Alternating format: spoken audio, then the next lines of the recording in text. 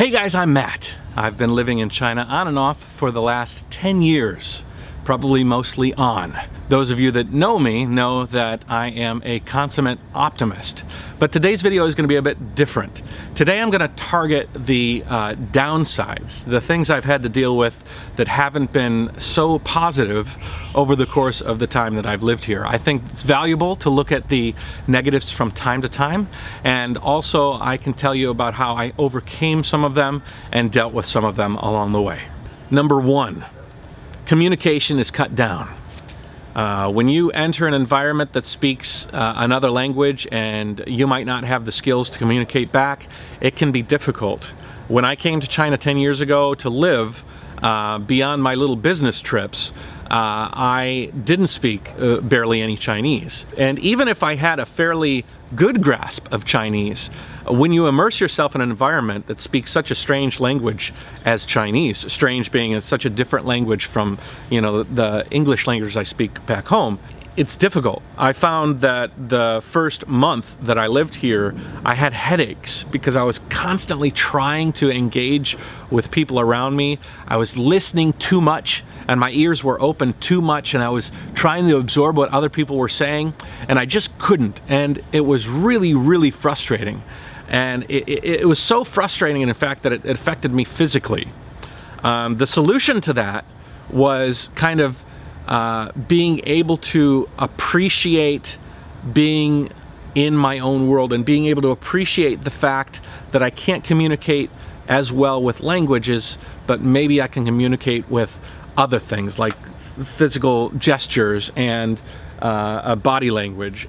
And so being in China, immersed in a place where I couldn't communicate as fluidly as I could in the States, I ended up finding alternative ways to communicate, and it forced me to try to learn Chinese a little bit more. Number two, no matter how much Chinese you know, no matter how fluent you are, you're still gonna have complex communication issues. I guess until you are 100% fluent, like you can grasp language perfectly. But even in China, there's so many dialects that locals speak that you can't understand, that you end up kind of getting a little depressed. I found it very depressing. As a matter of fact, right now it's Chinese New Year holiday, and I'm hanging out with my wife and child. Yesterday we had a big family meal. Everybody's all around. Everybody's having substantive conversations with their relatives and their friends, deep-rooted conversations about whatever. It might be politics, it might be just life in general. I just can't have those conversations. And that is one of the biggest things about living in China that I have trouble with. I like to talk. When I go home to Detroit, I sit down with my brother-in-law and I hash things out. I end up having really deep conversations that when I walk away from those conversations, I feel like, oh, I just had a load off. I just really worked some things through in my head. And the conversations that you have in China with your Chinese friends, even if they have pretty good English, even if you have pretty good Chinese, it's really tough to have really meaty, substantive conversations. And I found that that has been something that I have really, really missed. That's not to say that I haven't had good conversations, and that's not to say that I haven't been able to communicate with people. I'm just talking about those really deep one-to-one or one-to-group conversations that you can have with people without worry about, I wonder if that word is right, I wonder if I put together that sentence correctly, I wonder if they understand 100% what I'm saying, because they don't quite, they're looking at me a little weird, or they say something to me that I know that they really want to sink in, but I can't quite understand it, and I feel bad because I know that the idea they're trying to express was important, and I'm not doing justice to what they have to say. For me, that was so, and is still so, even though my Chinese is okay, it's still a really frustrating thing to not be able to communicate on that level with people in a conversational mode. Some of you are coming here for a school program or something. Maybe you have other English teachers who are from your home countries that you can communicate with, and that's okay. This point is for people that are trying to integrate and maybe don't have those friends. Or like me, I have certain friends that do speak English from the West, but I don't spend time with them a lot. I end up spending time with my wife's family and locals. And I'm not saying that's a bad thing, but I am saying that it can get frustrating not being able to express yourself the way that you want to express yourself because of that language barrier. Number 3, loneliness. Anybody that's lived in Asia for a little while, I think, that has come from the West has dealt with loneliness. When you're in a place that, again, doesn't speak your language, it can be a time where you have trouble dealing with the fact that you are sort of a character that is alone in the traits that you have. You're from the West, you're a foreigner, you're living in this place where you are a small percentage of the population. When I first came here, I didn't speak much Chinese. I came to a place that was majority, I didn't see the first foreigners for the first 3 weeks I lived in China. I remember there was a couple of blonde ladies, and they were riding bicycles, and they rode past my building. And I ran out to them and I screamed, "American!" because I just wanted to work. And they turned around, they screamed back, "South African!" And then they rode away. I didn't see him again. I think it was like 6 months later that I ended up seeing him again. But I had moments in my apartment where I was really alone, and I was feeling it. I was doubting myself, and I didn't know how I was going to get through it. What I ended up doing is forcing myself to integrate. I was pushing myself to get out there, to go to meetings, to go to social places, and force myself to make friends. But oftentimes it can be difficult. Number 4, that loneliness that you might feel can lead you into some bad habits. You are pushing yourself out there to go to, say, clubs or bars and kind of meet people. And if you meet the wrong people or you meet the club crowd, you might find yourself over drinking and smoking. Smoking in Asia is on the decline, but it's still a lot more than it is in the West. And when the kids here or the adults here take you out and they want to go drinking, they drink a lot, and you find that you're going to be putting them down. And it's hard to control because the peer pressure here is insane, and they're going to press on you that you have to drink, and then they're going to throw cigarettes at you like throwing a playing card at you, boom, boom, and they're tossing. As soon as you finish, you're going to toss another smoke. As soon as you finish, you're going to toss another smoke. But when I first came here, I smoked a lot. And I was smoking because I felt like I had to, because people were around me that were like, that's just what we do. We hang out and we smoke and we drink. And like in the States, I like to drink. I'll pound a beer down, for example, and I'll rest with that beer for a while. But in China, the moment that beer is finished, they put another one in your hand and another one in your hand and another one in your hand. And they're kind of encouraging you to drink, and you're a foreigner, so they're going to encourage you even more because you're the odd man out, and they're going to be like, hey, I want to drink with the foreigner, I want to smoke with the foreigner. So when I came here, I found that I smoked and I drank a lot. I've been able to get the drinking under control. I never got to the point where I was drunk, but there were a lot of nights I'd come home and have a pretty nasty hangover the next day. Cigarette smoking I've been able to cut out just about completely, and that took a while as well. But yeah, you're gonna have to be careful, and you're gonna have to be confident in the fact that you can say no if somebody passes you something. Honestly, to some people it might be thought of as rude, but you have to do it for yourself. I've met many Chinese guys and a few foreigners that don't drink alcohol at all, and they don't smoke at all, and they're able to get by too. So don't feel like you have to. You can be the guy that doesn't drink and doesn't smoke, so don't worry about that. Number 5, the foods here in China are amazing. You can get all sorts of variety of sweets and savories and salties and fish and meats and everything, but you're always going to miss something from back home. I eat almost everything, so I don't really have a problem with not wanting to consume anything, but there are some foods, like I'm from America, so a big juicy steak maybe, or a robust salad. I remember searching for a really good salad for a long time. What you end up doing is you end up going to the supermarket here and you end up milling around and collecting some things together that you can kind of concoct your own Western meals in the privacy of your own place. Number 6, missing friends and family back home. I mean, that's a pretty obvious one. I've spent the better part of 10 years here in China, and I've always been somewhat of a guy that can live away from home. I moved away from Detroit and bounced around to Miami and Fort Lauderdale and Las Vegas. I hadn't been home for a long time, but even if you're bouncing around the States, home is not that far away. When you're living in China, home is a lot farther away. And I miss conversations and sitting down and having a coffee with my sister. I miss, you know, giving my mom a hug and just doing those things that were so easy to do when you live down the street from family and friends. I think that's a character building exercise.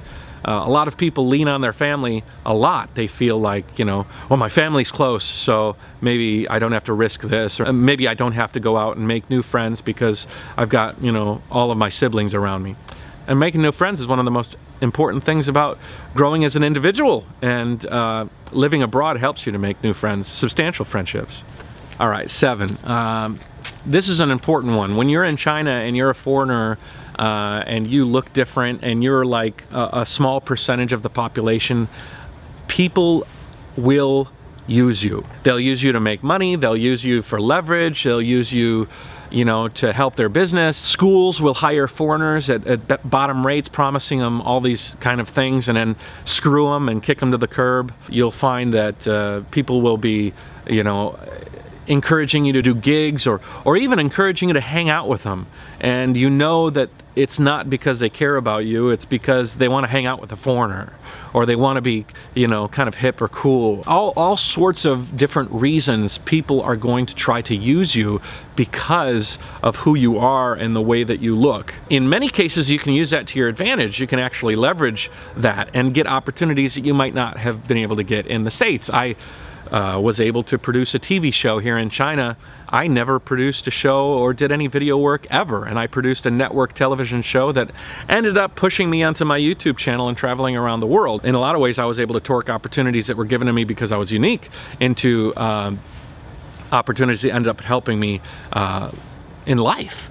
But I've heard a lot of horror stories, teachers in particular, that get picked and pulled into a school and they are abused, they're worked to the bone, they are held on contract because of their passport or their visa process, and they're manipulated. And you have to be careful that you're not manipulated. Keep your eyes open. If something is too good to be true, sometimes it is. Sometimes it isn't, but you need to be really open, and you also need to understand, and you need to have your senses all open so that you don't get trapped into a situation that you're not prepared for. Oftentimes, if somebody wants to take my passport for something, I'm not too keen on that, as opposed to maybe being manipulated into something that you can back away from. If you can back away from it without too much problem, then I say go for it and ride the wave. And if the wave ends up breaking up on you, then you can back away. But you got to worry about how deep you get your foot in the door so that you don't get the door closed on you and you end up getting trapped. So keep your eyes open, keep your senses aware, and watch out, because there can be opportunities that might come to you that are coming to you for nefarious reasons, and that will end up doing you harm in the end. Number 8, feeling trapped. There have been many times, and I don't talk about them a lot because I'm a pretty positive guy and I try to keep things pretty happy-go-lucky. But there are a lot of times where I find myself trapped. I'm in a place that is so far away from home. It's like we're talking almost $1,000 just to get home. And you find that a lot of the friends that you might have have gone home. They're not here, and when your friends aren't here, you are alone. Let's just take Chinese New Year, for example. I have family, I have a daughter and a wife, but there was a long time I didn't, and this place would pretty much shut down. So you're in a place that doesn't speak your language. You don't really have the ease of getting around as you would living back home, and you can feel trapped. It's a real physical emotion. You feel stress and anxiety, and you think, what am I going to do? What am I doing here? I don't have anywhere I can go. There's nowhere I feel comfortable, especially in the first year or so that you live outside in Asia. You can feel like nothing feels comfortable, And when there's nobody around that you can kind of latch on to, like say, you know, when you're home, you can always latch on to people from home, you know what I mean? They're always with you, but when they're not, you can feel trapped. Oftentimes, these sorts of emotions that I have, these negative emotions, they come and they build up and then they go away. It's like a wave. And, you know, it might happen once or twice a year. Some people it might happen more. But sometimes I just allow it to come, reside, and then go. Just understanding in my mind that it's an emotion, it's something I'm feeling, and it's gonna go, say, after Chinese New Year, or it's gonna go over time. You let these things fester. Sometimes other people might say, you need to fight it all the time. But oftentimes, fighting it can be futile, especially if you think you're feeling trapped. That's like a visceral emotion, and you try to go outside, and you might feel trapped even more. You try and put yourself out there and like counteract it, and you end up finding that it's counterproductive. Sometimes, if I'm depressed, if I'm sad, I say I'm only going to let this affect me for, you know, a week at most, or a few days at most, and then I'm going to get through it. And you kind of just ride the wave out. I found that that's like the best way to deal with feeling trapped. Number 9, simple problems aren't easily solved. You know, sometimes things like getting your phone hooked up, or getting a correct phone plan, or, you know, I remember taking my first taxi, taking the subway, going shopping for the first time. Almost everything, especially in the beginning phase, that you think is easy, simple, becomes like some of the most difficult things ever, and that can be just a confidence killer, because I'm a pretty independent guy, but there's some things that I just cannot do. In my business, I owned an import-export company, and I'd be damned if I knew how to process the actual import and export of goods. You need somebody with you that speaks the language and can understand the process, and that can help you through it. So it can become very difficult to do things that you ordinarily could do on your own. And it's kind of like I said, it's like a confidence bust, because you feel like, am I weak? Am I not a strong person because I can't do these simple things? What you have to realize is that you are a strong person. You've moved to China. You're taking that leap. And everybody has had these difficulties, and everybody is having these difficulties, even as you're having these difficulties. And you just gotta get through it and find people that can help you, and understand that asking for help is not a negative. It's not like thinking that you're weak. It's actually a strength. If you can rely on somebody to help you with something that you might not be able to do, but you might have been able to do it easy in the States, well, it just is the way it is, because you're living in China and some things aren't that easy. So for me, it was really difficult, because I found I wanted to do everything myself. I like to do things myself. I know a little bit about a lot of things, and I know that because I like to do a lot of jobs. I find it very difficult to have employees, because I'm always like, I can do that, I can do that, I can do that. But in China, you have to let go of some of those simple things and let other people do those things for you, because you literally cannot do those things until, say, your language skill grows, or you're comfortable in this environment to do it yourself. Number 10 is a big one. Finding true friends. I have made a lot of friends in China. A lot of people that I've met here, I've formed big relationships with. They're great people. People that are on my top 5 list of friends in my entire life. The frustrating thing is they all leave. There was a Turkish guy, Ibrahim.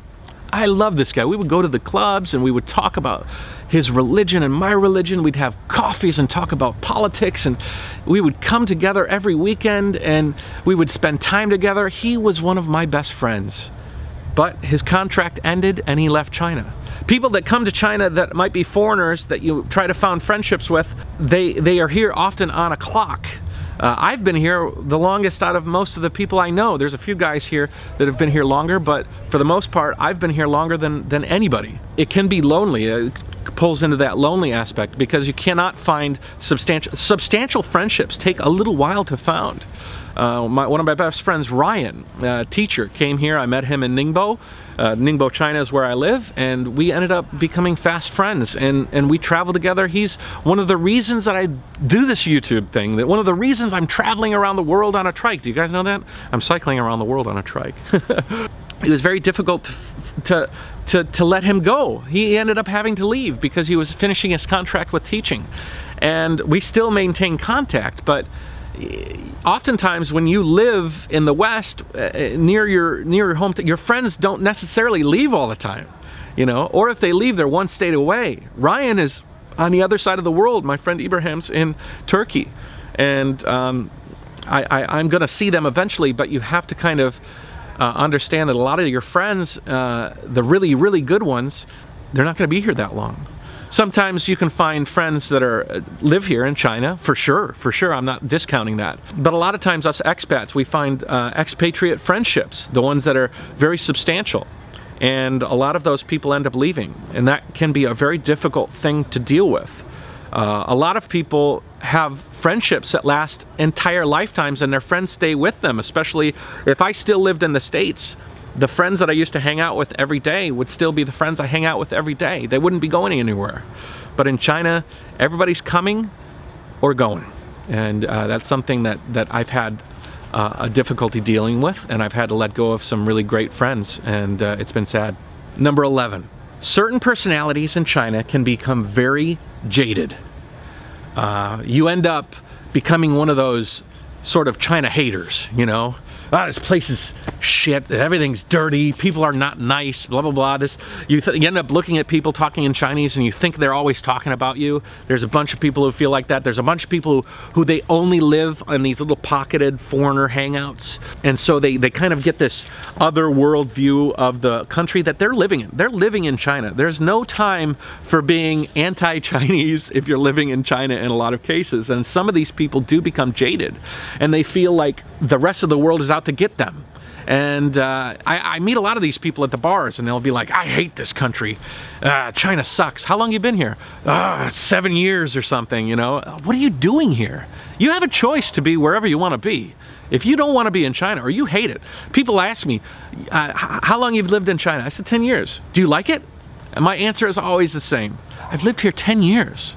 I would never live 10 years in a place that I didn't enjoy living in. There are definitely some things, like for example in this video, that I have problems with, but none of them are to the extent to where I'm feeling like I hate this place. You could see my videos and see that I enjoy China very much, but there's a lot of people that become jaded. Oftentimes I'll feel like people are, you know, might be talking behind my back, and you know what I do? I don't care. You know, living in China has given me the opportunity to build a really thick skin. Doing this YouTube channel as well, dealing with comments in the comment section. I know you guys are, some of you are gonna pick me apart for something I said here. I don't even know yet. But living in China and not really understanding everything, it kind of gives you the opportunity to kind of say, well, you know what? I don't know what they're saying about me. It could be bad, it could be good, but it is what it is. And they're not in my life. They're walking past me.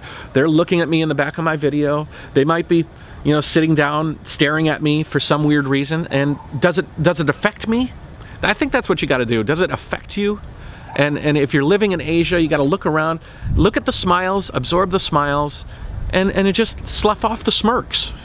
Because oftentimes, it's their problem. Some people, I had one guy that wanted to fight me because I was a foreigner in a bar. He had ended up kicked down a door at the bar I was at, and I came up to him. I said, "Why you kick that door?" It was my friend's bar. He's like, "You're gonna break that door." "Fuck you, foreigner." He said, I hate you. You shouldn't be in our country." And it made me angry. But then I started thinking about him. He must live a hate-filled life. And I ended up feeling sorry for him more than I felt troubled myself. I think that's kind of how you gotta look at it. 12, feeling obligated or pressured. Sometimes you have situations, especially because you're here and oftentimes you feel alone, that if somebody does come to you and say you need to be part of my thing, whether it's you need to come to my party, or you need to come and help me work at my office, or you need to, you know, oftentimes I have felt very pressured and obligated to do things that I might not necessarily have wanted to do. And it's difficult sometimes to say no. For example, in the States, I am a little bit more planted solidly in my hometown. Somebody comes up and says, I want you to help me with this X, Y, or Z. I can say, no, I have a bunch of other things going on. I am rooted in my environment, and I can choose to do almost anything that I want. Whereas in China, you're sort of floating. especially in the first months or even years that you live here, you can feel like you aren't quite rooted in your place. So if somebody comes and says, I want you to do something, and you might not be confident enough to say, I don't want to do that, I've got other things, I've got this and this and this that I'm doing.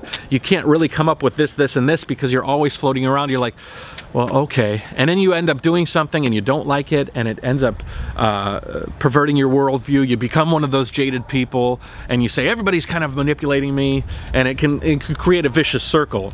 I think it's very important as a foreigner living in China that you assert yourself. If you want to do something, you do it. You don't do it if you don't want to do it, and you stick to that. Because the second you start breaking yourself down and becoming a little bit more fluid and liquid with opportunities that you might not be open to or wanting to do, you can become depressed and frustrated with your situation.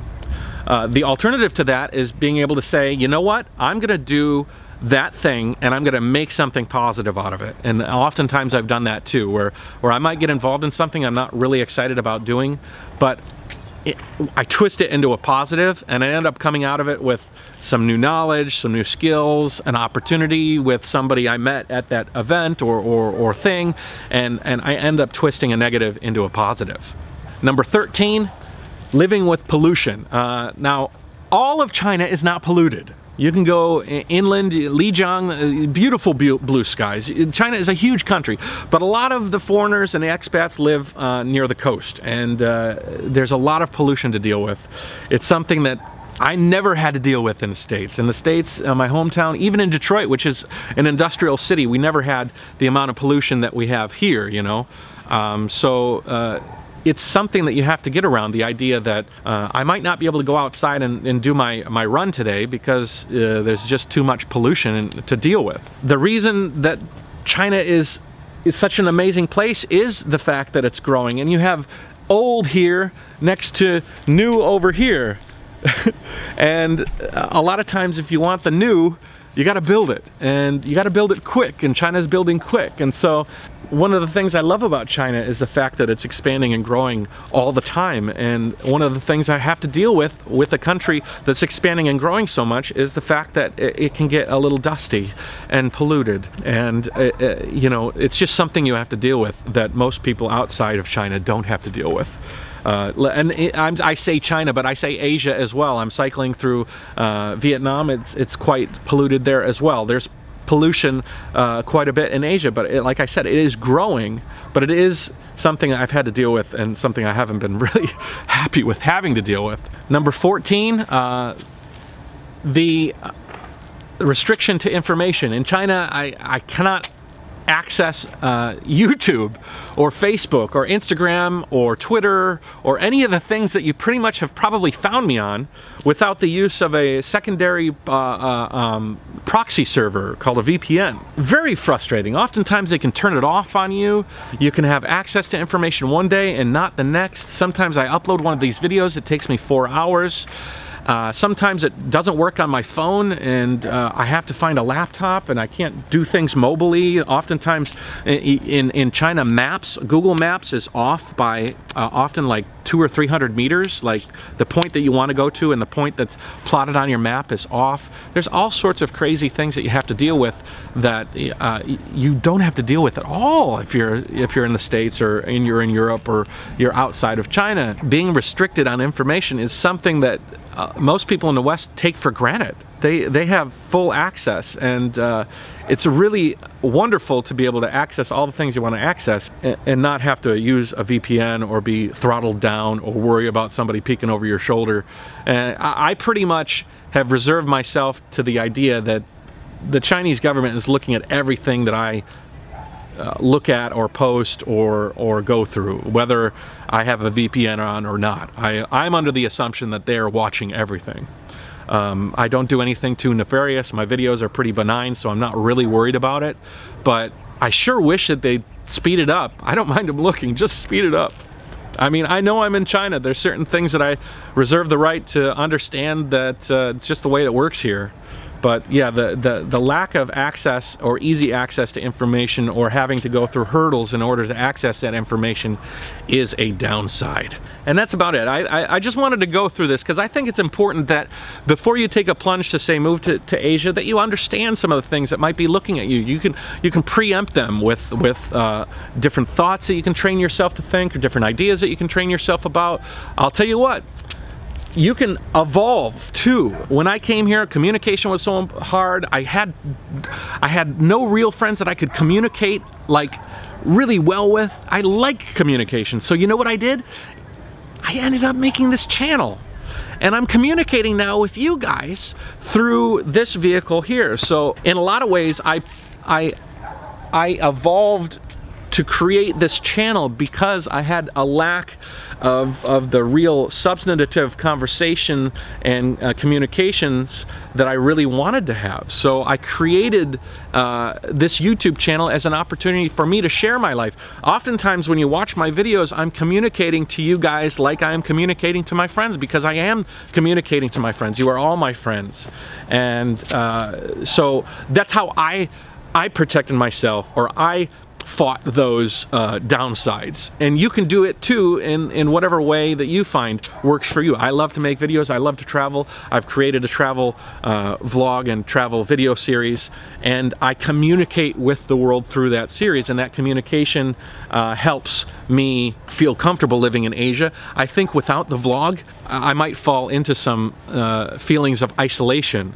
But being able to pull the camera out and communicate with all you guys, thousands of you are gonna hopefully gonna watch this and find something important out of it. And it's almost like I've had a nice conversation with thousands of people just now outside of Dongxian Lake here in Ningbo. So let me end that with an open opportunity for you to communicate with me. Tell me anything that I've missed, some downsides of living in Asia, some stuff that you might have dealt with, that and also include some things that might have helped you get over those downsides. Let's not just talk about the negatives, let's talk about what we do about those things in order to become better and more comfortable in the place that we are living.